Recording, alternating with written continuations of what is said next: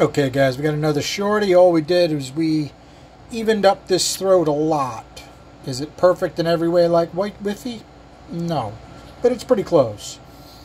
It's actually, hold on, I got it written down, 1.32 inches across and 1.34 inches up and down. So if we average that out, that's an 83% throat, which is still damn tight. Okay, everything else is the same. Let's just take a look at the numbers and we'll be done.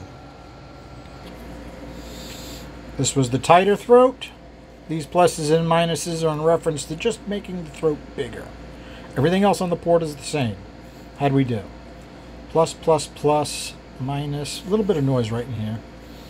Plus, plus equals, plus, plus, plus. Seems to have liked it. Let's take a look at our air speeds. Now, of course, our air speeds, we have to compare this row, and where am I? This row.